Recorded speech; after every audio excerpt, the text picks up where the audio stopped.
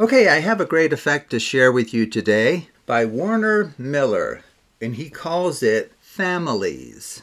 So for this, you need all 12 face cards, and as you can tell, I have them grouped together by value, jacks, queens, and kings. So let's go ahead and gather those. Now, since we both saw the cards, why don't we go ahead and just give them a thorough mix. This is a Charlier shuffle. I can add a link in the description below if you want to learn that shuffle. In fact, why don't we go ahead, let me put the joker up here, and further mix the cards here with input from you. Do you want me to stack left on right or right on left? Your choice. You want left on right? And then why don't we follow it up with another destructive shuffle. It's called the Klondike. Taking the top and bottom off is 1. Okay, very good. Now, importantly, I need you to come in here and randomly cut the cards at any location and complete the cut. Okay, very good.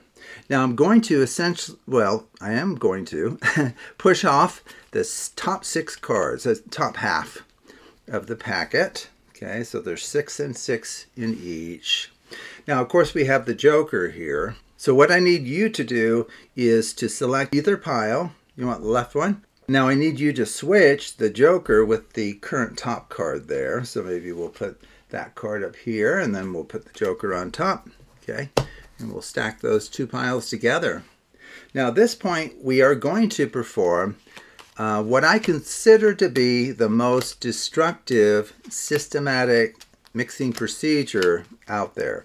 It's called the under-down shuffle. And there's reasons to classify it as the most destructive, if you kind of followed my channel. Okay, wow, what a mess we've made there. So what I'm going to do now is just push off the top 3 cards. We have 9 over here, like that.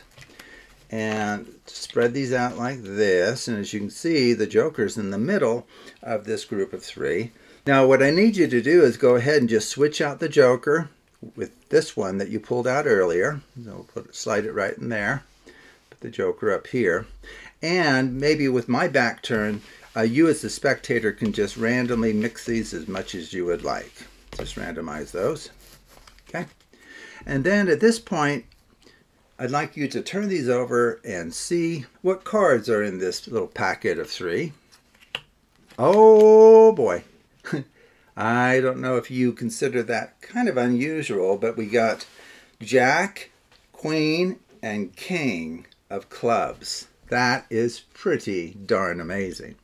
Now, I'm thinking right now that you're probably suspecting that each set of 3 here is similarly arranged. So to convince you that that is not the case, we're going to mix this packet thoroughly using something called a mange over-under. Over-under.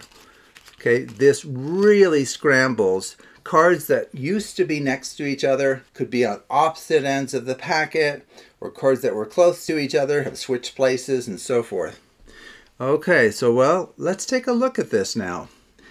Groups of 3, what has happened here? Oh, that's very nice. Okay, we tried to prevent this from happening, and it happened nonetheless.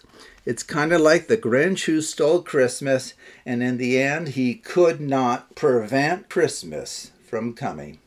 Okay, whoa, very good job. Okay, so how does this work? You just do everything that I did. There's no sleight of hand. There's no sneakiness to any of this. I've added a couple of elements of my own to Werner's original performance.